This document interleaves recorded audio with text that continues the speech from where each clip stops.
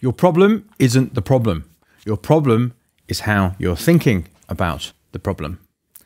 My name's Mike Monday, and that is what one of my number one mentors has taught me. And in relation to music production, this is going to be important to you if you struggle to finish music. Maybe you start something that you really like, and then as the process goes on, you get slower and slower, more stuck, more frustrated until you absolutely hate it, and probably yourself as well for not finishing it.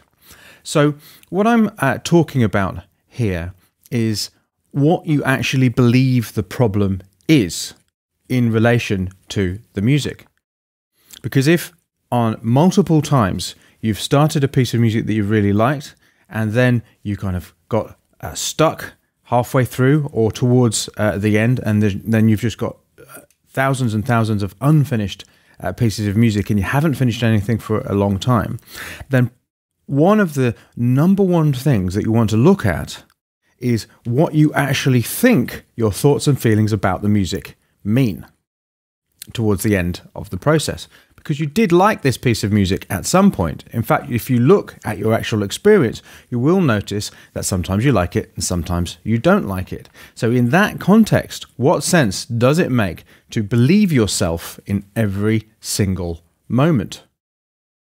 Because what you like and what you don't like, even about your own music, is constantly changing. So what you need to do somehow is get some objectivity about what you're working on. And the way I think about this is that there are two people who are actually finishing the music. You are two people. You are a creator. That's the person that actually does the stuff in the studio. And you are also the editor. That's the person who listens to the music, makes judgments about it, and decides what to do. One of the fundamental core principles that I do in my own music production, and you can see me doing it in a recent production session that I did just a couple of days ago. You can get to the full production session in the comments, in the description below. There's a link to the full session. What you'll see me doing is doing stuff and not actually making a judgment as to whether I think it's good or working in the moment of creation. That's because I am taking the position of the creator and not the editor.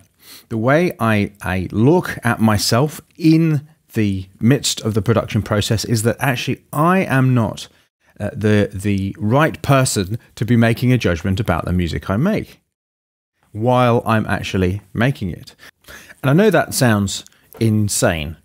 That's because it's a paradox. It's a paradox that lies at the center of the creative process and why so many people find the creative process difficult. When you are creating, you don't have the ability to be objective about it. When you're in the forest, you can't see the whole forest.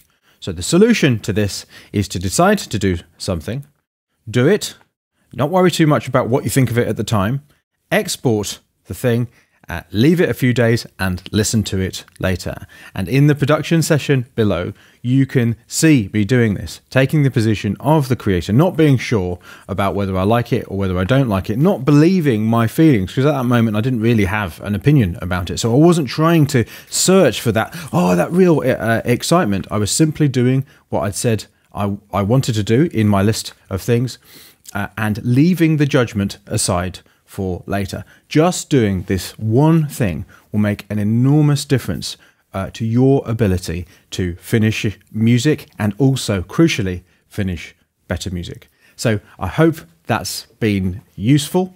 If you want to see the full production session where you'll actually see me putting this into practice, click the link in the description below. Consider subscribing to my channel, and I'll see you again soon. Onwards and upwards.